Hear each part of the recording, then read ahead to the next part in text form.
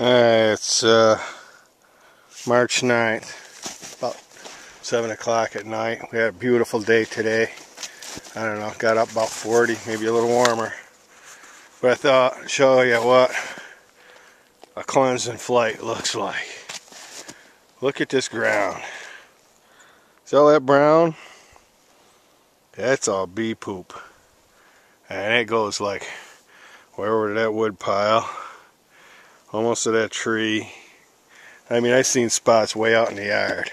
Dead bees scattered from here to my house, where they were cleaning out the dead ones. There's still a few flying around. One right there.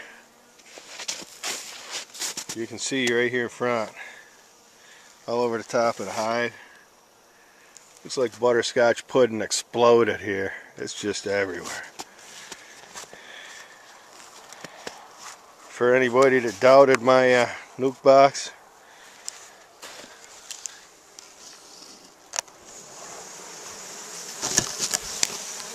they're still alive. Oh, right in my face. I'm gonna get stung.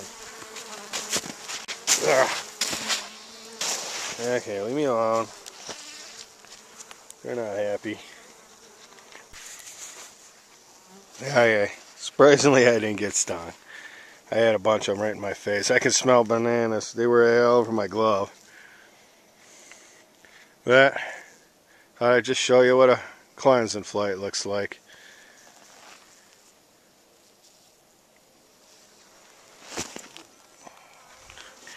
It was good for them.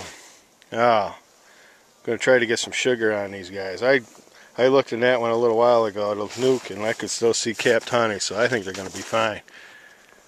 We had the coldest record on February.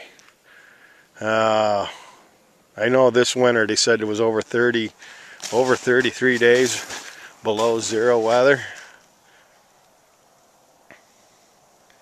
I seen 21 below 2 days, 20 below one day and 21 and a half below one day, and they're surviving. So thumbs up for live bees. Thanks for watching.